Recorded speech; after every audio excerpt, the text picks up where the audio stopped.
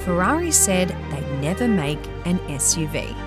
And if you ask them today, they still haven't made one. So what I'm about to show you is Maranello's first ever four-door, four-seater sports car that can be used to drop off the kids at school during the week and take to the snow on the weekends. But whatever you do, don't let them hear you call it an SUV. So this here is the Ferrari Purosangue, which translates in English to thoroughbred. Now, I am in Sydney at a media event at Universo Ferrari, so sorry if there's any noise or people walking around, but we'll push on. And it is obviously here on display. So this is a pre-production car, so we won't be going for a drive today, but I will walk you through this car so we can see it in a bit more detail. In the meantime, make sure you give this a like, subscribe and click that bell notification so you get notified when videos like this one go live. Let's check it out. Let's start at a very important part of this and every Ferrari, the heart if you will.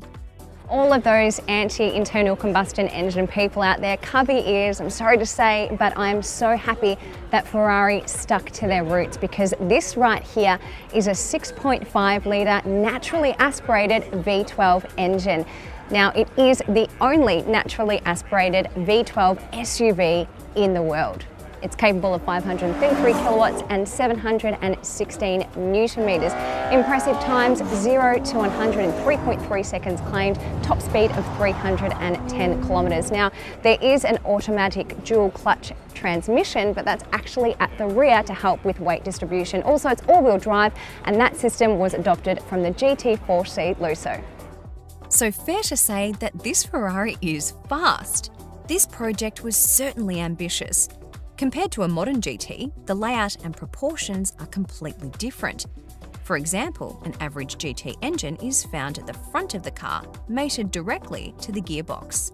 As mentioned, the gearbox in the Purosangue sits in the rear and the engine is mid-front mounted, creating a sporty transaxle layout.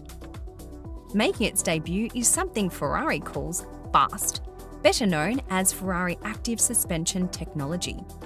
What does it do exactly? Basically, it works to control body roll into corners, optimizing tyre contact with the road as the vehicle drives over rough surfaces. Really, no matter the surface, it should continue to perform and handle like a sports car. What else? Well, it's packed with that smart ABS system from the 296, it's got side slip control, independent rear wheel steering, and of course, the chassis is brand spanking new, lighter than Ferrari's previous four-seaters, even though it's larger. The body shell is built from a range of lightweight materials, including carbon fibre, aluminium, and a high-strength steel. The Ferrari Purosangue measures in at 4,973mm long, 2,028mm wide, and 1,589mm tall. It sits on a wheelbase of 3,018mm. But what does that actually look like in the real world? Now, when I saw it in photos, it looked quite small. I was really wanting to see it in person, and as you can see, I feel quite tall next to it, so it is not a huge SUV. To give you an idea in context, the Urus is actually longer and taller, but the Purosangue is wider and has a larger wheelbase. Now, looking at the exterior, let us know what you think of the look. Make sure you comment down below. This one here is finished in Nero, which means black, but if you can see in the sun, it actually looks like it has quite a dark brown tinge to it.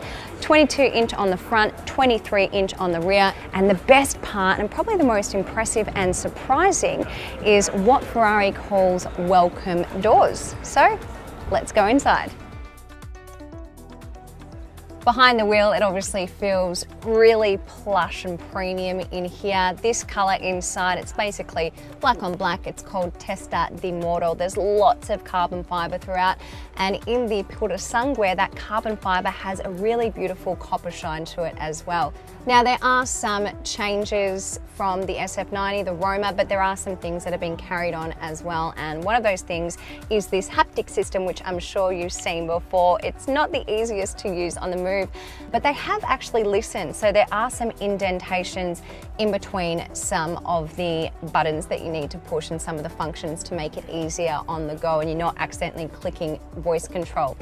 This over here is new. It's a 10-inch touchscreen, and like you've been able to do before in a Ferrari, if you're the passenger, you can be involved so you can see the speed and all the information here, but you really have your own infotainment system sitting in front of you that you can control all the functions. One thing they have rejected is that big screen in the middle here. That is where the climate control was buried. Instead now they have this push-out rotary dial and you can control climate that way. So thank you, Ferrari. In the way of storage, you've got plenty up front, so your cup holders in here, little spot there for bits and pieces, and a wireless phone charger up the front. Plus, they're not huge, but you do get some decent sized door bins as well. Things like your panoramic sunroof and your wireless charge pad, as usual, are optional extras. Purosangue buyers, for the first time in a Ferrari, have the option to personalise their roof. As you can see, this one is glass, but it's a little more fancy than that. It's actually a full-length electrochromatic glass roof, coated on its lower surface with an electrosensitive film, meaning it can either provide shade or sunlight to the cabin. If that doesn't tickle your fancy, then you can opt for a carbon roof as standard. But the options are endless being a Ferrari, like the long list of colours to choose from, including classic, historical and special. And that's even before you get into the tailor-made program. So overall, it feels pretty comfortable to be behind the wheel here. And if you're driving this car with the V12, I want to be sitting right here. But for the first time in a Ferrari, I'm actually going to say to you, let's check out the rear. Note that the Purosangue is exclusively available as a 4-seater, so no, you can't option it as a 5-seater like you can with some other SUVs. For the first time, I'm in the back of the Ferrari, and have a look at that. Look at that legroom. That is pretty decent. Headroom not too bad either. Toe room is good.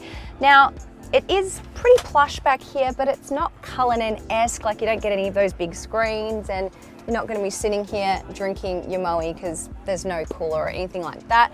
But you do get things like your rotary dial here, so you can also control things from the back, and these seats are incredibly comfy as well. Spot for your phone goes in here, cup holders, extra room in the doors, again not huge. Get a seat back pocket here. All in all, I still just can't believe that I'm in the back of a Ferrari and I have ample room. So after standing next to it and sitting in it, I guess I can kind of understand, Ferrari, why you don't want it referred to as an SUV. As I said, it's so much smaller than I was expecting, and really it looks more like a jacked up GTC 4 Lusso, but I'll let you make up your own mind. Whatever you decide, it has quite a presence, and while it might remind you of other GT Ferraris like the Roma and Portofino, it still retains its own quirks. I have to make mention of the aerodynamic elements implemented too, found on the wheel arch trims, front and rear, the front aero bridge, similar to that of the F12 Berlinetta, and perhaps the most fascinating is in the rear. Notice there are no wipers, and that's because air is channeled instead to clean the rear windscreen. Now that's smart. The boot isn't huge, but still pretty decent at 473 litres. Now before we get to the price, let me remind you of some others it's up against. The Aston Martin DBX starts at just over $356,000. The Lamborghini Urus kicks off at around $395,000, while the Bentley Bentayga is priced from around $378,000, and you can start thinking about a Rolls-Royce Cullinan at around $692,000. These all exclude on-road costs. So Ferrari's first ever SUV. Now they've already told us that this car is so popular that they've already closed off orders in Australia and around the world. And most of those orders were filled by existing Ferrari customers. So if you are wanting this car, you could be waiting quite some time. It'll give you plenty of time to save up because price tag $728,000 plus on-road costs. That's almost double as much as a Lamborghini Urus. It's expensive. What do you think? Would you pay that much for this car? And do you like it? Let us know in the comments below. Also, like, subscribe, and click that bell icon so you get notified when videos like this one get live. And for everything Ferrari and Ferrari Purosangue, head on over to drive.com.au. Thanks for watching.